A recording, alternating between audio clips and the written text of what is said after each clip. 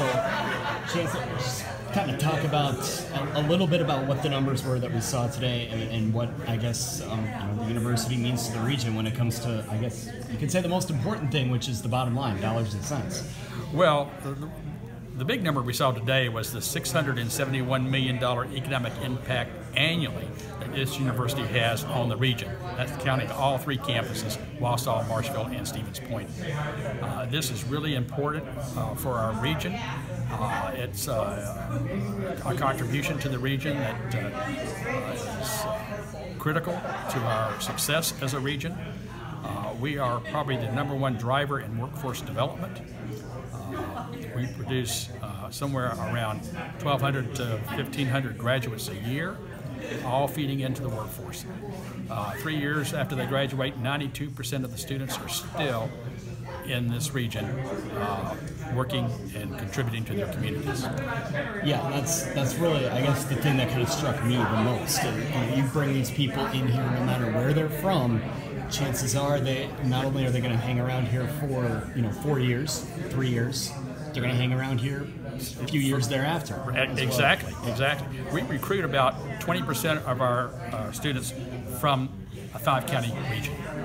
But after they graduate, about 40% of our students remain locally. So at 2 years out, 92% are still here contributing. Yeah, absolutely. And then the other number that you kind of talked about, this is these 6,000 jobs created in Wisconsin. Over 6,000 jobs. Over 6,000 jobs created in Wisconsin. Now that doesn't mean just the people you're hiring on Oh no, campuses. absolutely not. We have about 1,500 employees, but we're creating, because of the economic activity that we generate, over 6,000 jobs in the communities. Mm-hmm. And what does that mean then for the communities as well? That helps drive the communities. That helps develop the economic strength of our region, and so that's important. So then, what do all these numbers mean then for just the regular residents in Wausau, Marshfield, Stevens Point? Why is this something they should be excited about? Well, particularly in Wausau and Marshfield, these campuses are partnerships with local government.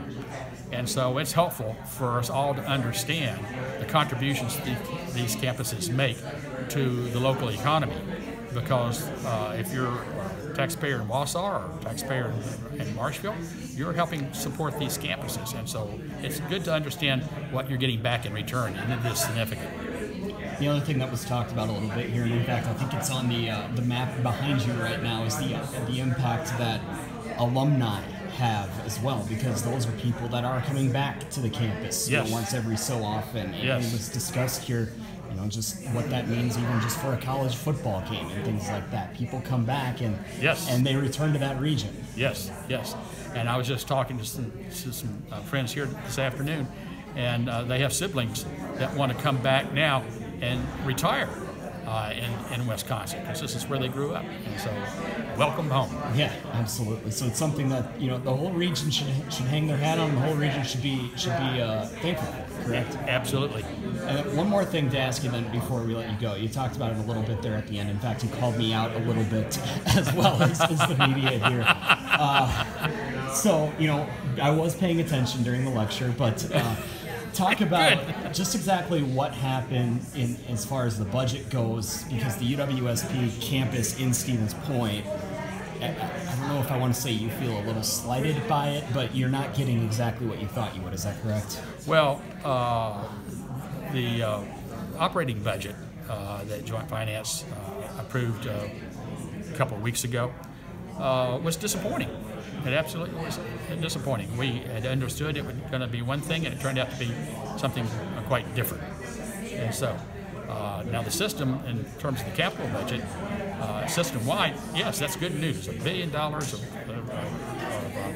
spending on capital projects, that's wonderful. From the Stevens Point perspective, we had 2 projects that we thought deserved some greater consideration. That didn't happen.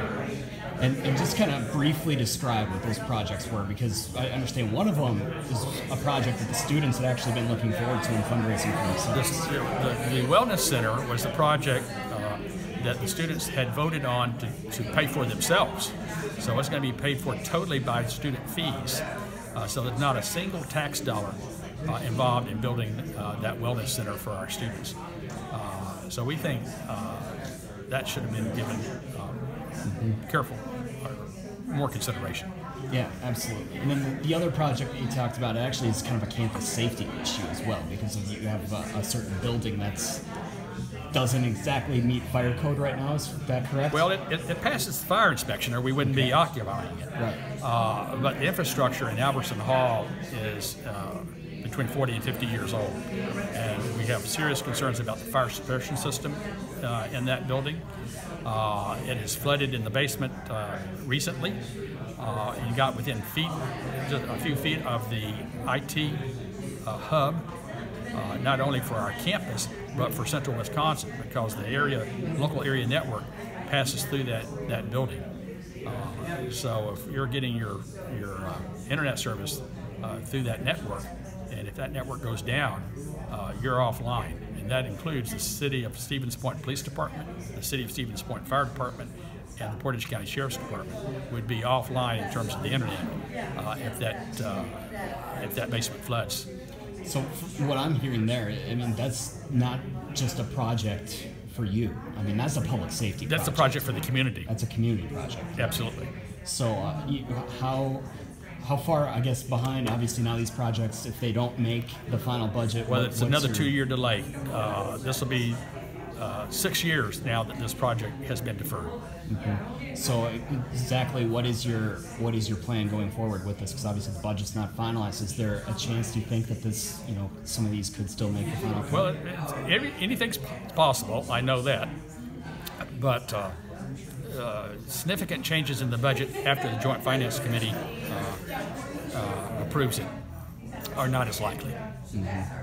So just exactly, what do you want residents to do then? I mean, obviously you talked a little bit about drumming up some support for this project some way or another, word of mouth, or well, you can always call your representative, and you can go online and find out who they are, and their contact information very easily at the state legislature website. But it's Patterson Hall on the Stevens Point campus and the Student Wellness Center that would serve all our students. Absolutely. Anything else that you'd like us to know then from what was discussed here today? Well, we are excited about the future. We're excited about bringing together our 3 campuses. We're just about finished with the complete integration of all 3 campuses. People have worked really hard. They're excited about what's coming next year. New degrees programs coming here, 9 new degree programs, 6 new associate degrees, 2 new baccalaureate degrees, and an MBA in Wausau and Marshville. These are exciting times for our region and for our university.